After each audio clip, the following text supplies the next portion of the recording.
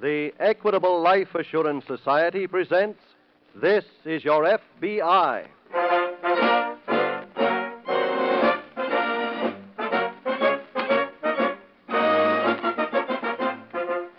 This is Your FBI, the official broadcast from the files of the Federal Bureau of Investigation, presented as a public service by the Equitable Life Assurance Society of the United States and the Equitable Society's representative in your community.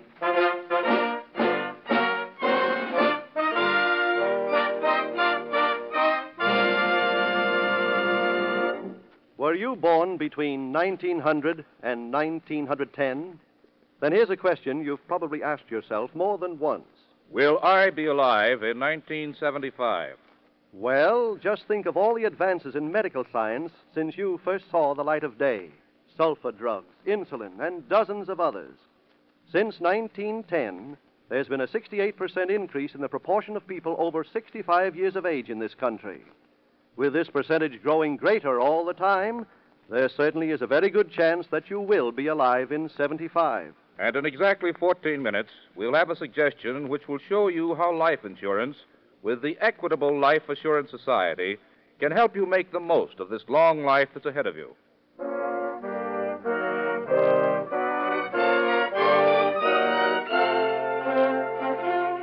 Tonight's FBI file, The Innocent Thief.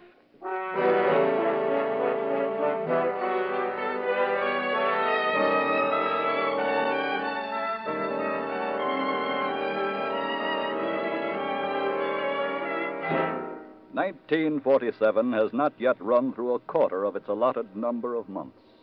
But already there is evidence that the number of spectacular crimes in the nation is on the rise.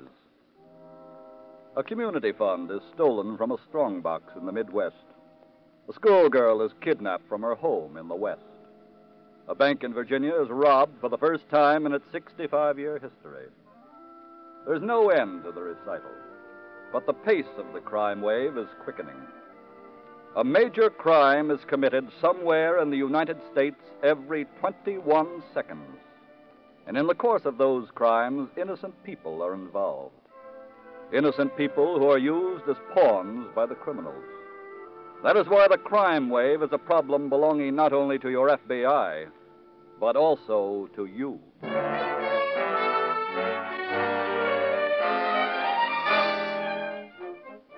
Tonight's file opens in a roadhouse located in the outskirts of a large eastern city. It is after midnight. For the past half hour, a floor show has been in progress. Sonny Everett, master of ceremonies, is just bringing it to a close. Well, folks, that about concludes our little show. But before I leave, I must tell you about a funny thing that happened to me on the way to the club tonight. Oh, will you hear this? It'll kill you. A fella came up to me and said, "Can you spare something for a cup of coffee?" I said, "Sorry, Mac, all I have is 10 pennies. He says, "That's okay, buddy. I'll buy drip coffee." Well, folks, I could keep you screaming like this for hours, but right now, everybody dance.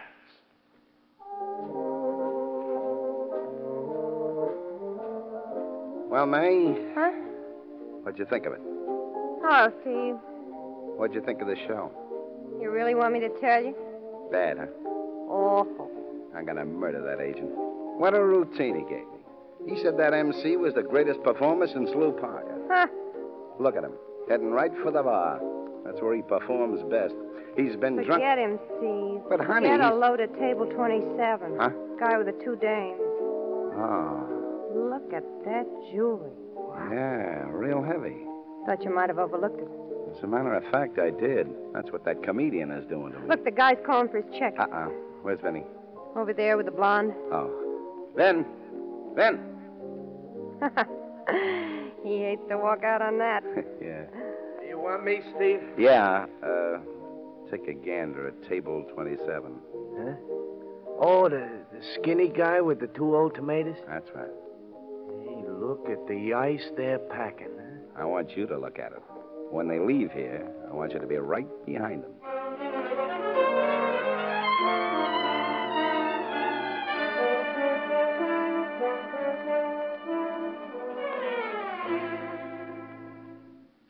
Walker, let's have another round here, will you? Look, Sonny, we gotta close up. Don't you want a nightcap? No, thanks. Then bring a drink for me and May. No, none for me, Sonny. Well, just so nobody's offended, I'll have one. Okay, but this is positively the finish. I got some news for you, kid. I was finished the day I opened in this joint. Chaser. There you are. Thanks. May, Yeah? you mind if I call you May? No. Say, what's your boyfriend Steve got against me? He just doesn't like your act. What? He doesn't think you're funny. Who does he think he is? The guy that's paying you. Yeah, in the dark he's paying me. I took the biggest cut of my life to work this dump. Well, that'll certainly teach me a lesson. Well, settle it with him, will you? There's plenty I've got to settle with him. Billing, for one thing. I was right in my contract. Star billing.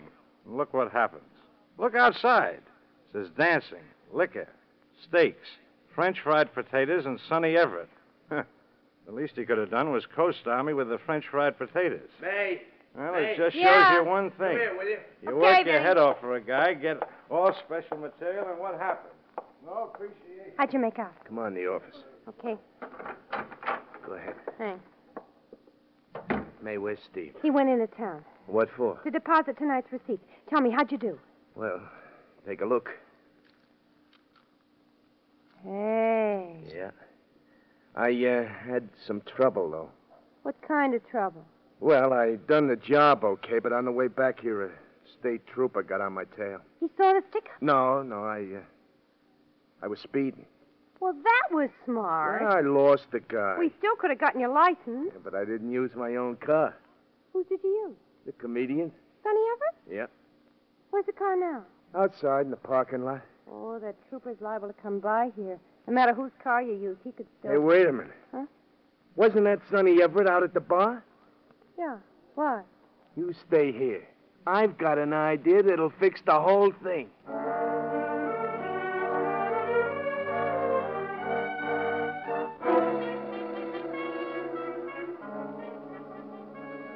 In the nearby city, in an FBI field office, Special Agent Jim Taylor is also discussing the jewel robbery. I was just about leaving here, Ross, when the report on the robbery came in. And this will be an all-night session for you, huh? Looks that way. Mm-hmm. What are the details on the job, Jim? Well, a man and two women were driving home from a roadhouse out on Route 24, a place called the Columbia Inn. Yeah? They came to a lonely intersection, observed the stop sign, a car pulled up beside them. Man jumped out, pointed a gun at them. Was he alone? It appeared that way, yes. He ordered the women to strip off their jewelry. They obeyed. Then he took their car keys and drove away. Well, what was the value of the jewelry? Well, it's estimated between $20,000 and $25,000. Wow. Could they describe this man? No, he masked his face with a handkerchief. But they did describe his car. Well, what about it? A dark blue or black coupe. Right front fender was smashed, the right door heavily dented. Any further leads on the bandit? Well, a state trooper reported chasing a black coupe in that vicinity. He was after him for speeding. Well, what happened? He lost him when he went across the state line. That's why we were called into the case. Mm-hmm. Did he get the license? Yes, it's being checked now. Oh, excuse me, Ross. Right. Special Agent Taylor. Hello, Mr. Taylor. This is Sergeant Leo, Maywood Police. Oh, yes, Sergeant. You fellas looking for a black coupe? Yes, Right fender and door pretty well banged up? that's right. License number 6N274? 6N2. That's the car, Sergeant. Well, we picked it up in a ditch just outside of town. The driver was still behind the wheel. Injured? No, just drunk. Huh? We're holding him here. Well, thanks, Sergeant. I'll be right out there.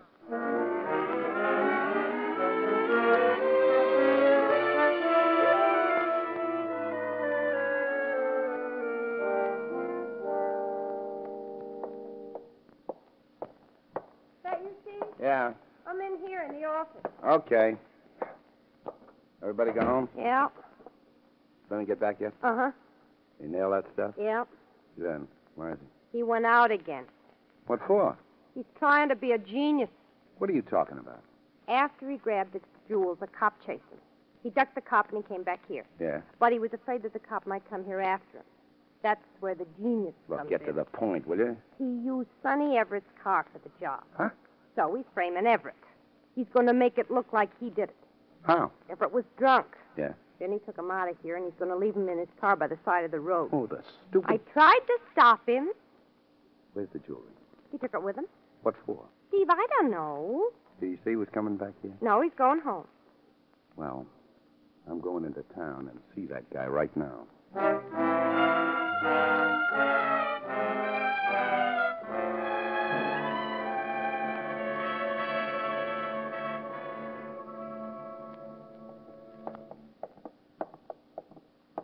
Right in here, Mr. Taylor. Thank you, Sergeant. Go right ahead. Thanks.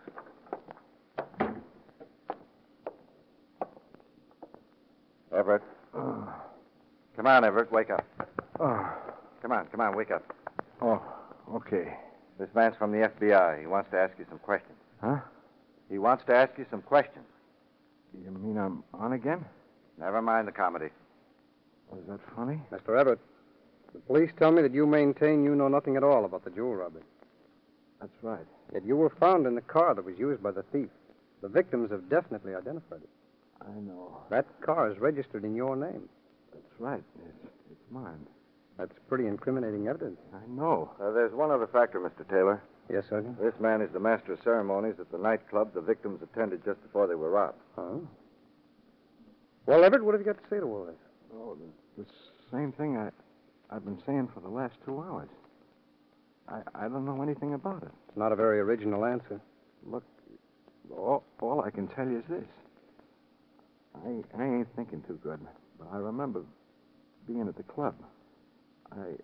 I was drinking a lot. But from there on, it's a blank.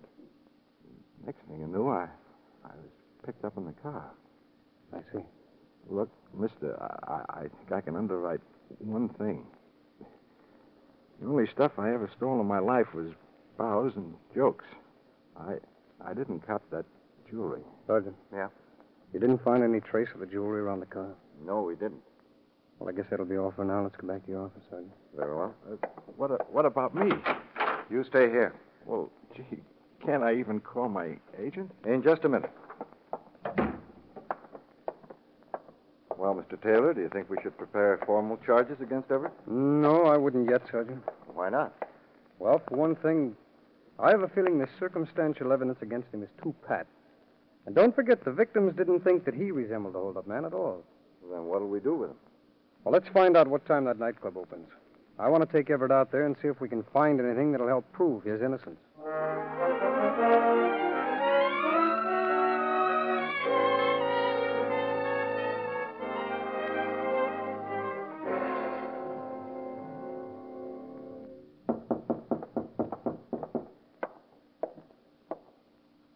Who is it? Me, Steve.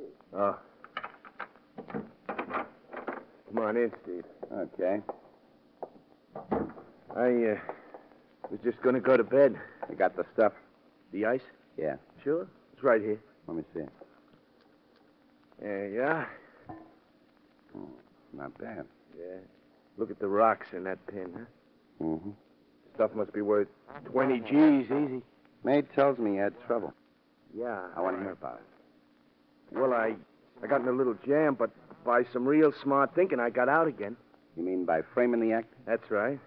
Pretty clever, huh? You don't think you'll get away with it, do you? Why not? The guy was blind drunk. Lots of drunks remember things.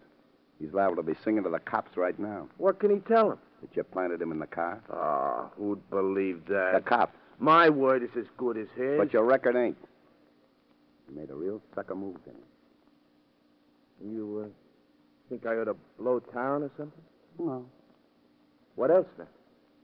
I got that all figured out. Well? Wherever you go, you're liable to be picked up. And knowing you, Vinny, if you're picked up, you're liable to talk. Oh, you're crazy. And if you talk, that gets me in trouble. Now, look, Steve. This is the only way to settle it. Now, wait a minute. Steve!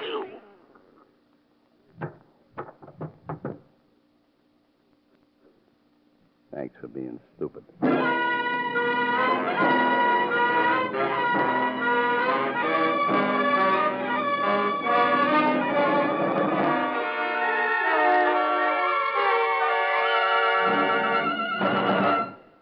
We will return in just a moment to tonight's file, which shows how your FBI helps provide security for your country.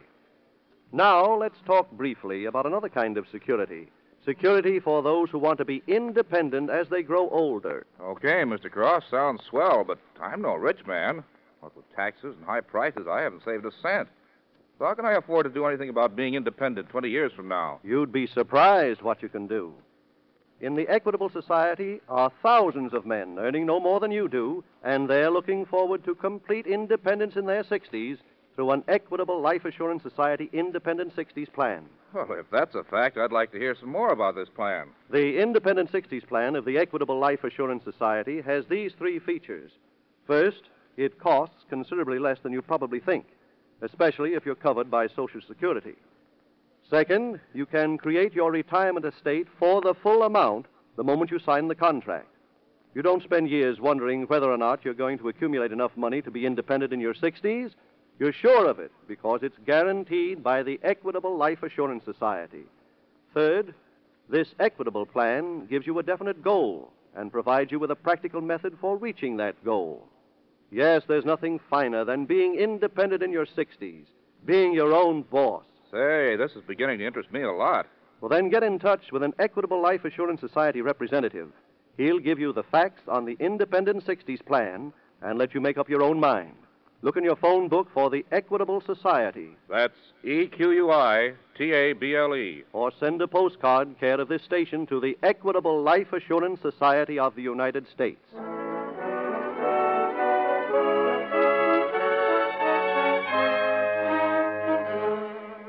And now back to the FBI file, The Innocent Thief.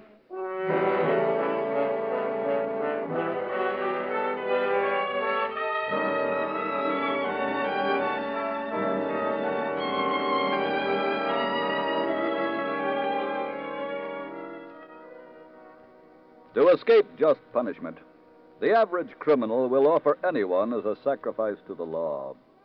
His friend, his benefactor, or his mother. All that's important to the criminal is that he escapes detection. Because to the criminal, there's really only one crime he can commit, and that crime is getting caught. His very livelihood depends on his taking what does not belong to him. And the selfish instinct, the wild greed that drives him to commit the crimes he does, also drives him to attempt to escape blame by sacrificing an innocent person's good name. So your FBI advises you never to meddle with criminals. And when you find a criminal, do your duty and call your local police department. You owe that to your fellow Americans and to yourself.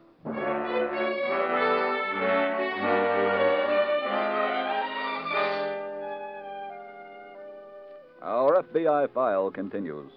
12 hours have elapsed. Special Agent Jim Taylor and Sonny Everett, the innocent suspect, have gone out to the Columbia Inn. They're just entering the owner's office. Sit down, fellas. Thank you. Mr. Harrison, where's May? Oh, she'll be right in.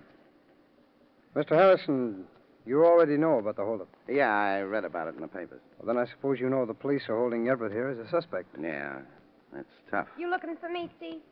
Come on in, May. Close the door. Okay.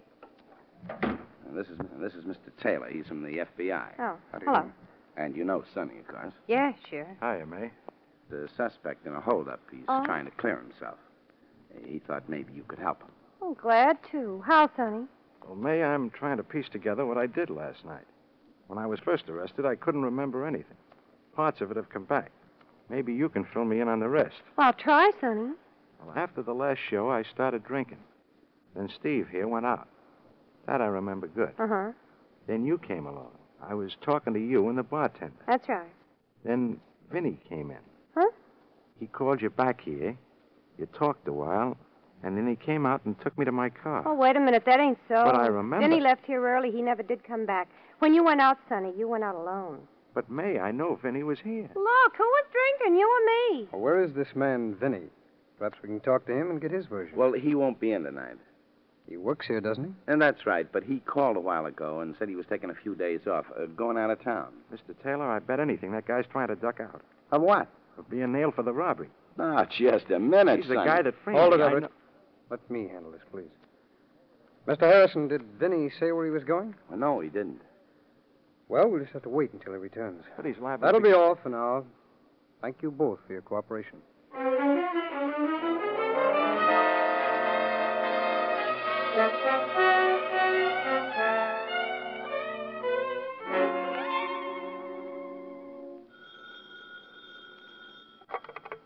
Special Agent Scott. Hello, Ross. Jim Taylor. Oh, hello, Jim. How'd you make out of the roadhouse? The owner and his girl tried their best to implicate Everett. They wouldn't back up his story? No, not a bit. Well, what about this man Vinny Everett talked about? He wasn't there. He presumably has gone out of town. I see. I talked to a parking lot attendant, however. He said he saw Vinny carry Everett out to his car last night. Everett couldn't even walk. Well, that certainly should prove his innocence. Yes. Well, have you any idea where this Vinny can be found? Well, Everett knows where he lives. We're going over there now.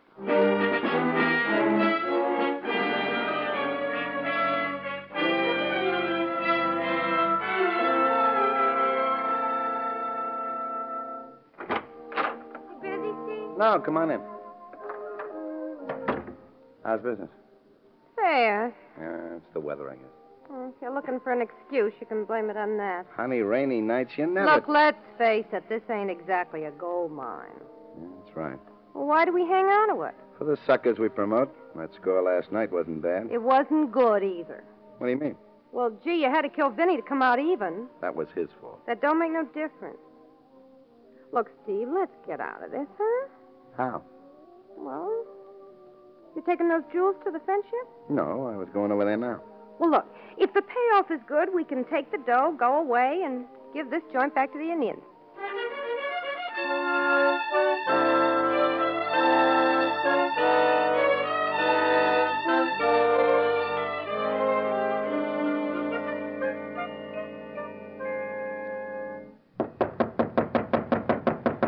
Vinny can't be home, Mr. Taylor. Even my audience couldn't sleep through that. Well, then I'd better try this key. You think it's all right? Oh, I picked up a search warrant on the way over here. I mean, do you think that the key will fit? Oh.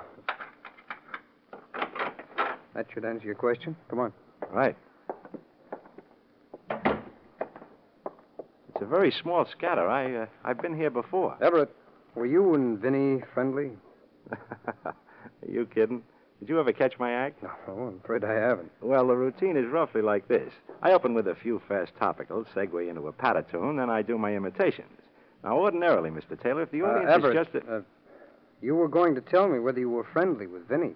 Well, I was coming to that. Oh. An act like mine, and what do you think a bum like that Vinny does? Sleeps through the imitations. Then you weren't very friendly. Friendly? Jackie Gleason has got a routine about guys like him. His opening Wait a joke minute. starts up... Huh? Come here. Look in this drawer. What is it? Women's purses, 2 of them. Well, what about them? Judging by this card, I'd say they completely exonerate you. How? Here's the name of one of the women who was held up. This is her purse. Then Vinny did do the job. Yes, and he... Oh, hold it. Hey, what's with the jolting? With the what? Down on one knee. Oh. I'm just examining this spot on the floor. Well? Been scrubbed with water, but around the edges it looks suspiciously like bloodstains. What? Yes. I couldn't say for sure until it's analyzed, but I've seen enough of it in the past. Hey, do you think Vinny was knocked off or something? Well, that'd be quite logical. Everett, did Vinny smoke cigars? No. Why? There's one here in this ashtray. Steve was the only guy who used them. Oh? Any idea what kind he smoked? Some fancy Cuban kind. He was always flashing them. Here, look at this band. Would this be it? Yeah. Yeah, that's what he smoked. Look, Mr. Taylor, catch me up on this. I'm about 20 lengths behind you. Well, up to now, of course, it's all conjecture, but putting all the elements together, it's highly possible that Vinny was murdered. Huh? And it's also a pretty good guess that Steve is the one who killed him. So that's it. Where's the body? Well, I imagine Steve would be clever enough to make sure that was cleverly disposed of. Then how can you prove Vinny was murdered? Well, without a corpse, it's just about impossible. But I would... Wait a minute. Huh? I've got an idea, and it might work. Everett, is that really a good act you do? Oh, now, look. You're going to get a chance to prove it.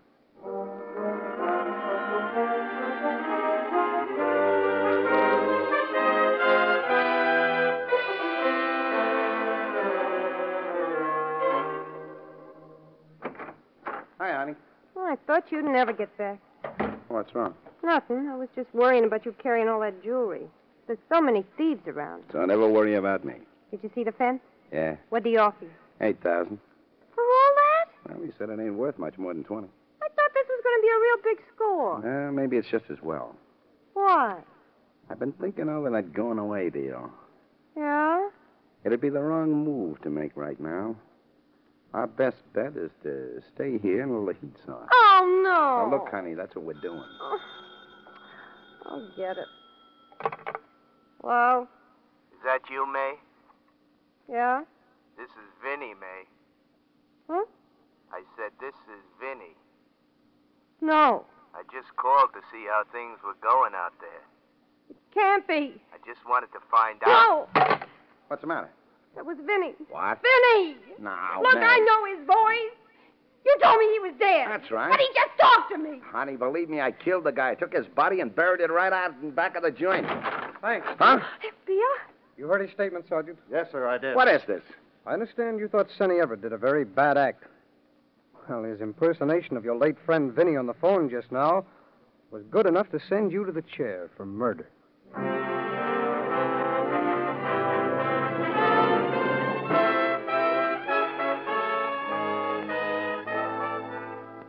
Steve Harrison was turned over to local authorities who tried and convicted him on the charge of first-degree murder.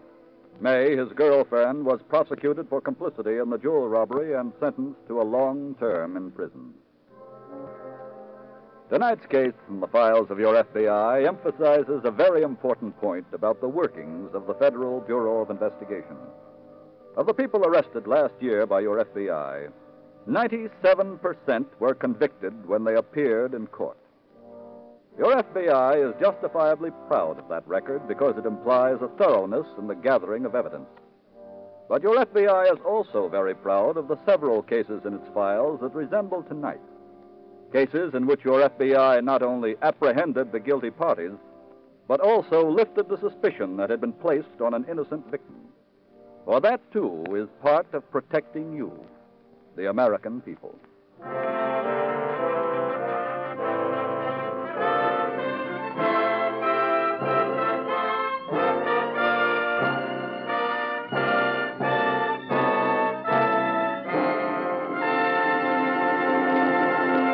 In just a moment, we will tell you about next week's exciting case from the files of your FBI. A little while ago, I gave you a few facts about the Independent 60s plan of the Equitable Life Assurance Society. To get full information, ask your Equitable Society representative questions like these. Exactly how much will the plan cost me? The Equitable man has the answer. How will it dovetail with my Social Security? He's got the answer to that, too. What income will it give me in my 60s? Your Equitable Society representative will give you the exact figure. Ask him to drop around tomorrow for a friendly visit. Find him in the phone book or send a postcard care of this station to the Equitable Life Assurance Society of the United States.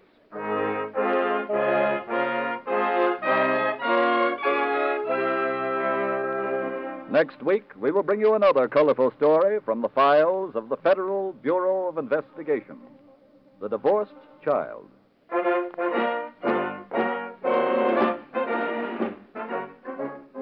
The incidents used in tonight's Equitable Life Assurance Society broadcast are adapted from the files of the Federal Bureau of Investigation. However, all names used are fictitious, and any similarity thereof to the names of persons living or dead is accidental. Tonight, the music was composed and conducted by Frederick Steiner. Your narrator was Dean Carlton. This is Your FBI is a Jerry Devine production. This is Milton Cross speaking for the Equitable Life Assurance Society of the United States and the Equitable Society's representative in your community, and inviting you to tune in again next week at this same time when the Equitable Life Assurance Society will bring you another thrilling story from the files of the Federal Bureau of Investigation, The Divorced Child, on This is Your FBI. This is ABC, the American Broadcasting Company.